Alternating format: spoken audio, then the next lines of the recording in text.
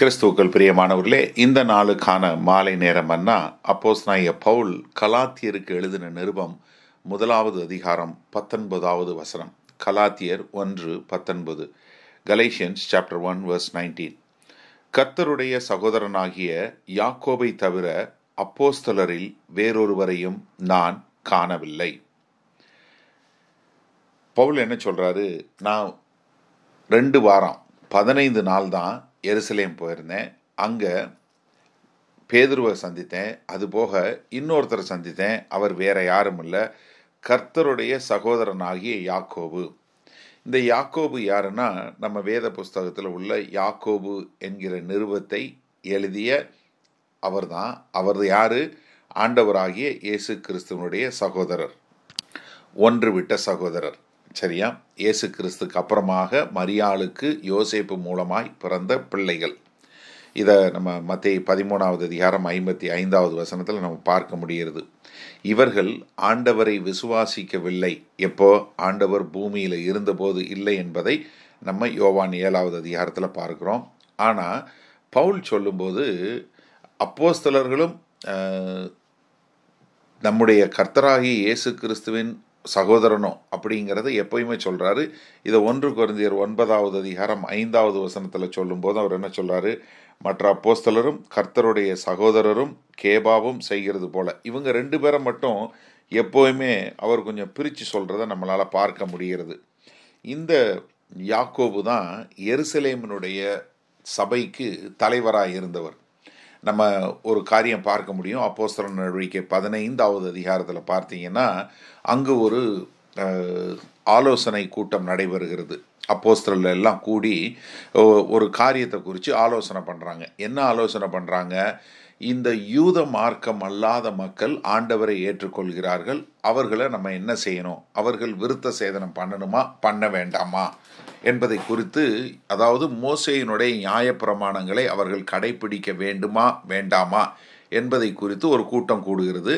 அந்த கூட்டத்தில் முதல்ல பேதுரு எழும்பி சொல்லுகிறார், எப்படி கொர்நேலியு வீட்டில் ஆண்டவர் காரியங்களை செய்தார், அதனால் நம்மளால் சுமக்க முடியாத பாரத்தை நம்ம அவங்க மேலே சுமத்த வேண்டியதில்லைன்னு.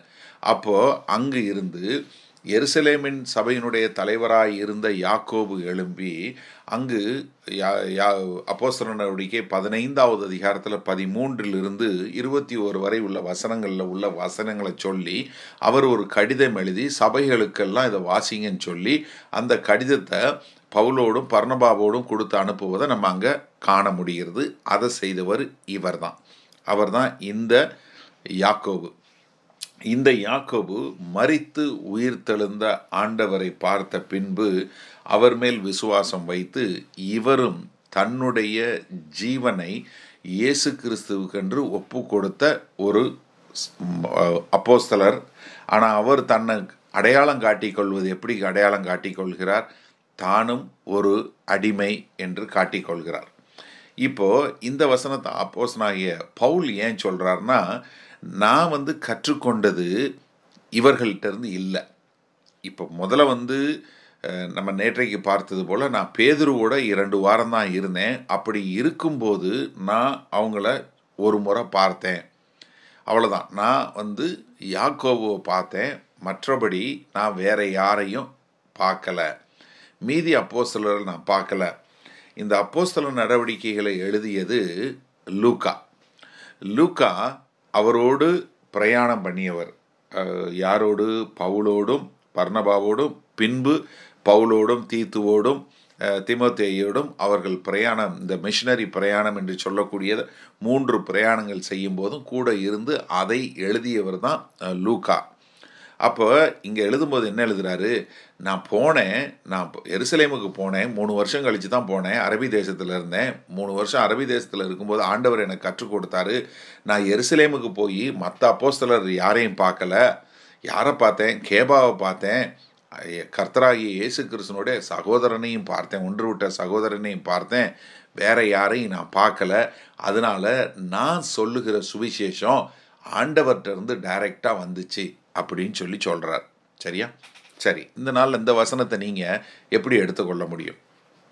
ஒன்று, நான் இந்த கோணத்தில் பார்க்குறேன்.